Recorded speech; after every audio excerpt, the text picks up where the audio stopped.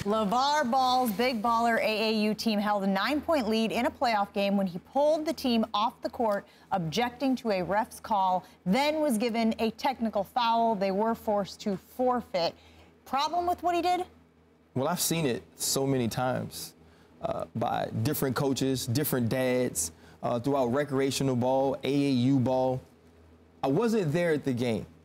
So this is why I'm going to say I don't have a problem with it. Because sometimes as a dad, sometimes as a coach, you got to make decisions that you feel are best based on what your players are going through, based on how your players are being treated. This isn't NCAA. It's not actually high school.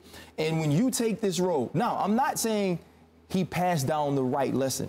But when you take this role as a volunteer coach to have an AAU team or to have a team that you coach, you take the role as father. You take the role as somebody who is going to look out for their best interests no matter what the situation is. It's not about wins. It's not about losses. It's about teaching life lessons. I don't know if it's the right life lesson to say walk off when you're not being treated well, right? But it's also not the right life lessons to say let people treat you whichever way they want to. And so for me, I feel like this is a topic of discussion because of the man coaching the team. Okay. And what has led to this point. I know. You may not know, but I know. All right. This is a horrendous life lesson. You got all the stuff leading up to your conclusion right. This is important time in these guys' lives. It's not NCAA. It certainly isn't professional. These are young men that you are teaching life lessons to. It is never right to take your ball and go home. It is not right. If it's not fair, by the way, you should watch the extended clip. There's 5 minutes where he goes outside and he talks to his team and says, I'm not going to let them cheat us. I'm not going to let them cheat us. You know what? Life isn't fair.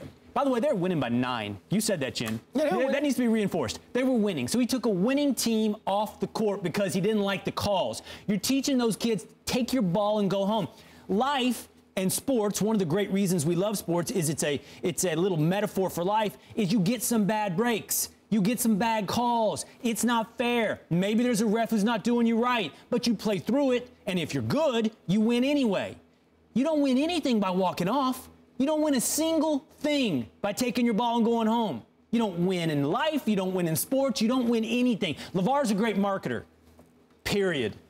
Right. Hey, listen, I'm pretty sure they had the discussion as to why he did it.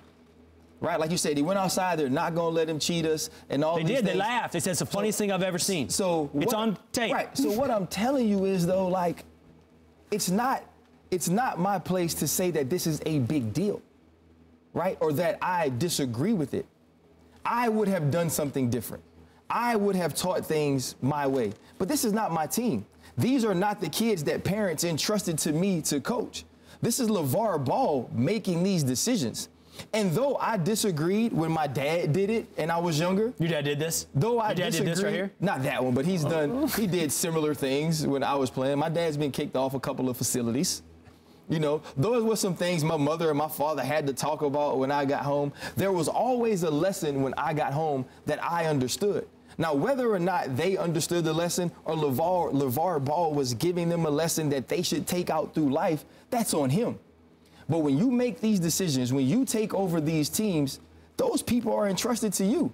And so I'm not going to say it's a big deal because I've seen people do this throughout life. And I refuse to keep making that everything LaVar Ball does a big deal. Maybe it's me just being a contrarian and saying I don't want to keep perpetuating that every move this man makes needs to be talked about on TV. But this ain't a big deal to me.